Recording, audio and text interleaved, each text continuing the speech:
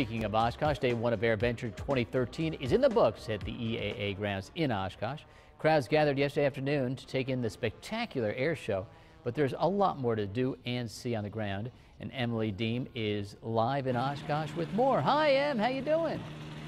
Oh my gosh, Rachel and Pete, I'm doing awesome because we are in my favorite area out here at EAA AirVenture. We're in the Ultralight area. Take a look over here. We're going to have some of them taking off this morning.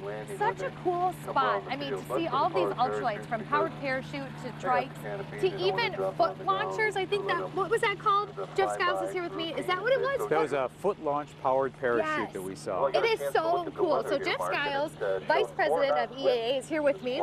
This area, let's just talk about all the people are lined up and we're having a good time right now. Let's talk about the folks that are in the sky. Well, this is the Ultralight light sport aircraft area, and that encompasses a lot of airplanes, but basically it's any airplane or aviation device that weighs less than 1,320 pounds. It's an FAA requirement. But what we see now is the trikes, they call them, and the powered parachutes are flying. This is their time to fly until 9 o'clock. And then you'll see some of the more conventional looking airplanes, light sport airplanes, start to fly. And the trikes we were talking about are those ones right over there that you're looking at. Right over there, Mike. You got to turn around. You're in the right direction, Mike. My camera guy, just got to let him know.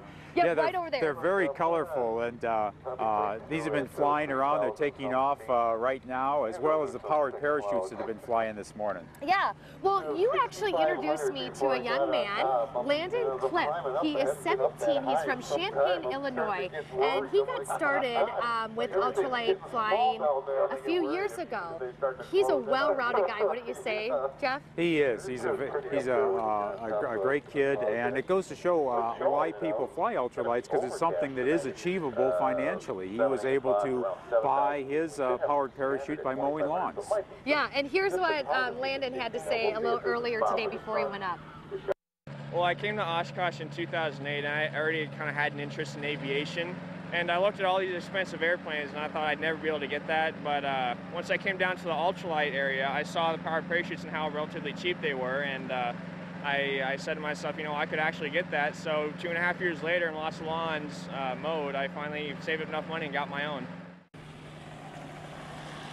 And if you take a look behind Jeff and I, you see that rainbow-colored parachute up there?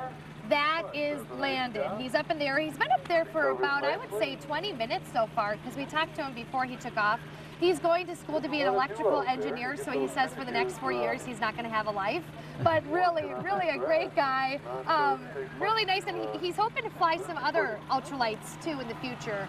Looks like he's having a good time up there. They're able to, fly Jeff for about an hour or so now? Well, at our ultralight field, they have this time reserved for them to fly because they fly much slower than the other light sport aircraft. So to avoid conflicts between the different types, they have specific times they can fly. Well, check out this area if you come out to EAA AirVenture. Landon, he's not paying attention to us at all. He's probably looking to land. So you can go online and check out our website for EAA AirVenture to check out the times, ticket prices, and everything. We'll send it back to you, Rachel and Pete. All right. Thanks, Em. See ya. We'll be right back. You're watching Good Day Wisconsin.